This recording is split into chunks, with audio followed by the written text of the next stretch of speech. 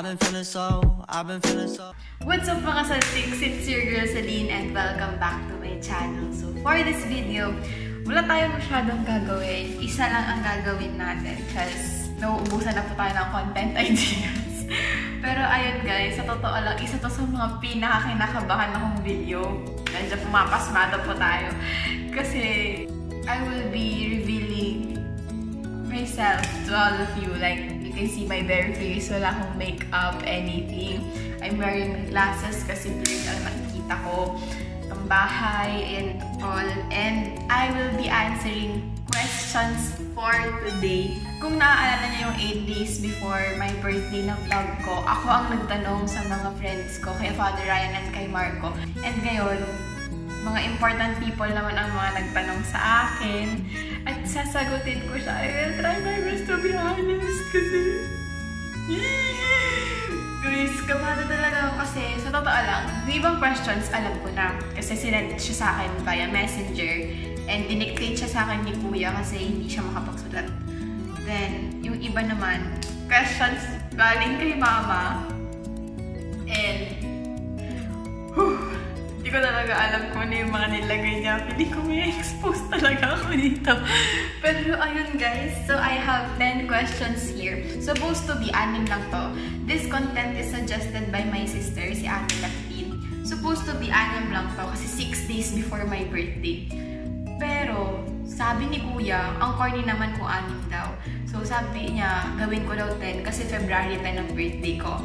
So, I will be answering 10 questions. 4 questions galing kay Mama, and then the rest galing kay Kuya, tas dun sa dalawang friend ko. Let's start this video para, oh my gosh, alam niyo, kaba ko kasi talaga. Sorry. So, let's start. Gulo na tayo. First question.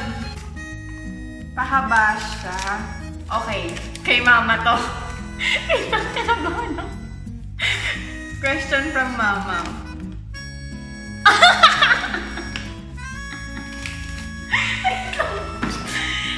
First question. Nakailan kang suitors or manliligaw? Wait lang. Magbibilang ako.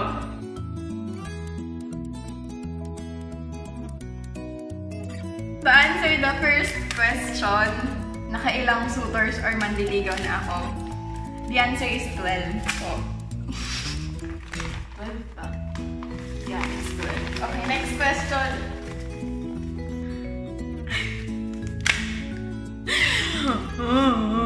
Si Kuya kasi, nakakainis si Kuya. Oh my gosh.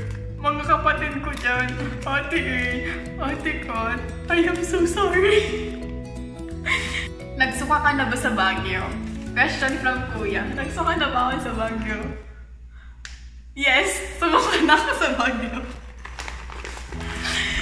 Oh my gosh, Kuya. Nasagot ko na yung isang question. Yun lang naman yung question. Wala namang why, where, how. Why? Walang why. Hindi mo sinabi yung why. No whys. Bakit mo tayo yan? Bakit ka sumuka? Mamaya. Next. Galing kay Ethan to. Ano ugali mo pag nakainom? Ugali ko pag nakainom, naghahanap ako ng holding hands. Kapag wala ako sa mood ng aaway ako. Oh, maingay ako pag nakainom, sabi ni Kuya. Meron ako rounds. May round 1 ako. After round 1, may time na babagsak ako, pipikit ako, or makakatulog ako. Then second coming ko, maghahanap ulit ako ng alak. The exposure is so real! Oh my gosh. Next question. Galing kay Alexei Banyas. Nagpakatanga ka na ba para sa pag-ibig? If yes, kwento. Nagpakatanga ka na ba sa pag-ibig? Yes. Grade 11, 2018. I felt like I was a rebound. Nung na-realize ko na yung mga realizations ko in life. Nagpakatanga ako in a sense na umamin siya sa akin na gusto niya ako. And then, ako to si ate mong girl marupok. Yun, medyo na-fall tayo kay kuya mo boy. Tapos parang siya, ayaw na niya sa akin kasi parang hindi pa siya nakaka-move on sa past love niya. And kasi meron ibang nagkakagusto sa akin noong time na yun. So, since gusto-gusto ko nga tong si Kuya Muboy kasi nga nahulog tayo sa kanya, sa pain niya, ginawa ko yung lahat ng makakaya ko para lang hindi siya umalis, hindi niya ako ipagtaboy. Kasi sa totoo lang guys, parang pinagtatabuyan niya ako, pinapaubayan niya ako sa iba. Ganun yung nangyari. Masasabi ko nagpakatanga ako sa kanya kasi I exerted efforts para mapansin niya ulit ako. Pero ang syong ako kasi I do it anonymously. Hindi ko alam kung alam niya yung mga ginagawa ko na yun. Then next, since hindi na nga niya ako pinapansin sa messenger, gumawa ako ng dummy account ko para lang i-chat siya. And I was happy kasi feeling ko natulungan ko siya. Feeling ko lang naman. Asyumera lang talaga ako. Pero ayun, I created a dummy account para makausap siya. Ayun, naalala ko nga pala guys while editing na nireject ko nga rin pala yung iba kong mga suitors nung time na yun. Kasi gusto ko nga talaga siya, like hinabol ko talaga siya. So I rejected yung ibang suitors. So parang nasayangan ako na hindi ko pala na-recognize yung effort ng mga past suitors ko. So ayun, syunga tayo eh. Yun yung moment na nagpakatanga ako. Pero I understand him and I thank him for letting me go. Kasi kung feeling ko kung naawa siya sa akin sa mga ginagawa ko noon, kasi hindi naman talaga niya ako gusto. Tapos parang pinatulan niya ako. Parang siguro mas masakit yung impact kapag nalaman ko na hindi pa pala siya nakaka-move on sa past love niya. Tapos in-entertain niya pa ako lalo. So thank you pa rin. Exposed! Rosalie, exposed! Ayan, so naka-apat na po tayong questions. May 6 pa mga mare. Oh my gosh! Question from Mama.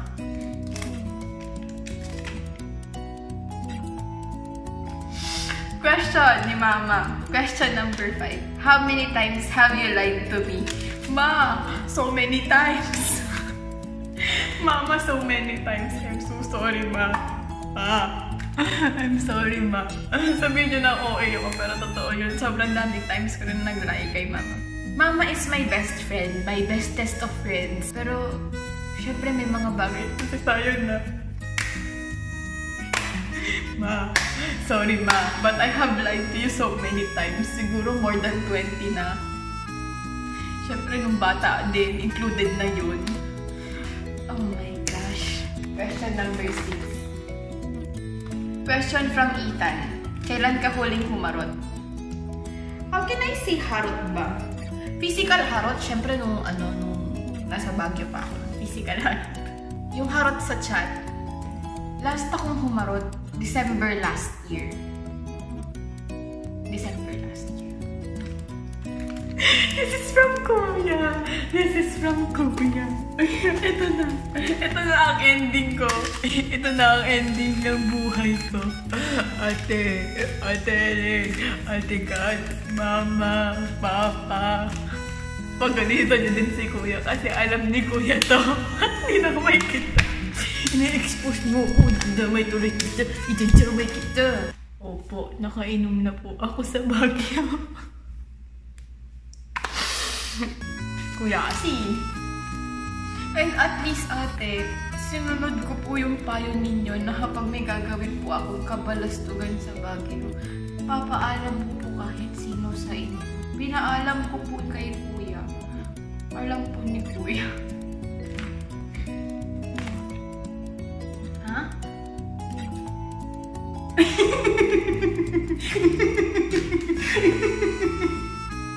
Sorry guys. Natawa lang ako dun sa ni Mama. Akala ko yung questions ni Mama something like i-expose niya ako. Pero natawa ako dito sa question na to. 3 classifications na gusto ko sa lalaki. 3. Physical kaya to? Sige, bigyan ko kayong 3 physical tsaka 3 hindi physical. Physical first. I'm attracted sa matangkad. Pangalawa, maganda yung paa. That is one thing na super weird sa akin guys kasi isa sa mga pinakaunang tinitingnan ko talaga sa lalaki is yung paa po nila. Then third, matangos ilong. Sa sa 3 karakter na gusto ko sa lalaki, futuristic. Yung may pangarap, yung talagang nagpupursige siya para mag-achieve yung pangarap niya. Pangalawa, Yung family-oriented kasi, ako kasi syempre super lapit ko sa family ko. Sobrang lapit ko sa mga kapatid ko, mama ko, papa ko, ganyan. So parang gusto ko din na parang nakikita ko yung lalaki na close din siya sa family niya. Kasi parang ibig sabihin kung close siya sa family niya, pinapahalagahan niya yung magiging pamilya niya. Third, God-fearing. God-fearing kasi gusto ko lagi ang sentro is si God. Kasi you can never go wrong. Kung ano mang mangyari, si God lang talaga. Next question. Question from Kuya. Lahat ba ng parish members sa Baguio matino? Hindi. I can say lahat ng parish members mabait. Pero hindi lahat matino. Kasi hindi naman tayo perfect eh. Kaya kahit na nag-work ka sa parish, kahit na you're serving God, hindi naman ibig sabihin wala ka ng flaws. So, this is the last question. Saang lugar na narating mo noong high school ka pa lang? Ay, ma, I'm sorry, hindi ako gala nung high school. Pasensya ka na ma, pero wala kang ma-expose sa akin sa last question na nakuha ko. Saan ako nakarating noong high school? Ang pinakamalayo kong napuntahan noong high school is Tagudin. And alam ni mama yan. So, may kaklase kami nun na nagkasakit, tapos na-confine siya sa na-confine siya sa Tagudin. So, binisita namin siya doon. And alam ni mama yun. For senior high school naman, hindi ako gumalagala noong senior high. Alam ni mama nung nag-San Juan ako nung grade 12. Alam niya kung saan ako napadpad nung mga panahon na yun. Buta na lang, high school na tinanong ni mama. So, ayun guys. May part sa akin na masaya kasi yun lang tinanong ng nanay ko. I was expecting something bigger. Na parang mas mabibindang ako, ganun. Pero I'm happy na yun yung mga questions ni mama sa akin. Yung questions ni kuya dun ako medyo nanggigil. Kasi kanina ayaw ko talaga siya isama. Pero sabi ni kuya, o di ba parang ako nga nagtatanong. Ganun. Pinagpilitan niya talaga na isama ko yung questions na yun. And thank you rin pala dun sa dalawang guys na tumulong po sa akin mag-isip ng questions. Yung mga nagbigay ng questions sila. Kay Alexei and kay Ethan. Thank you so much. And ayun, gusto ko ulit mag-sorry sa mga ate ko. Sa nanay at tatay ko. I'm turning 20. I need to be more responsible sa mga actions ko na this coming years. So, I'm happy kahit pa paano. And thank you so much guys for watching this video. Yung nakita ninyo, ako yun. That's me opening myself up to this video. Yung pag-sorry ko, sincere yun guys. Sorry talaga sa atin, tsaka sa papa ko, sa mama ko, ayan. Pero, ayan, legal na yung pag-iinom po sa mga magulang ko kasi nakainom na po ako dito. January 1, dito po ako sa bahay nito. Nakita po ako ng nanay ko, tsaka tatay ko na pasag, sa salas na tulog. I will end this vlog na. And ayun, kung may mga suggestions kayo, video suggestions, paki-comment down naman sa baba kasi nawawalan na po talaga ako ng idea kung anong gagawin natin next. And ayun, so thank you so much for watching this video guys. If you like this video, please give it a thumbs up and don't forget to subscribe. And always remember to spread love and happiness to everyone. Bye!